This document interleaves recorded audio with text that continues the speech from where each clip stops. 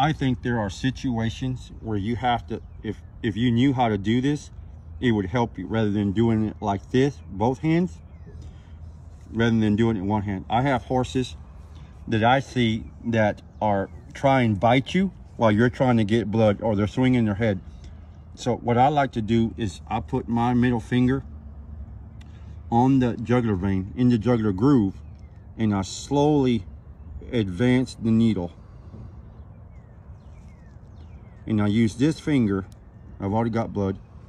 I use my index finger, hold horse. I use my index finger and I just hold it, I occlude the vein, and I'm able to draw blood.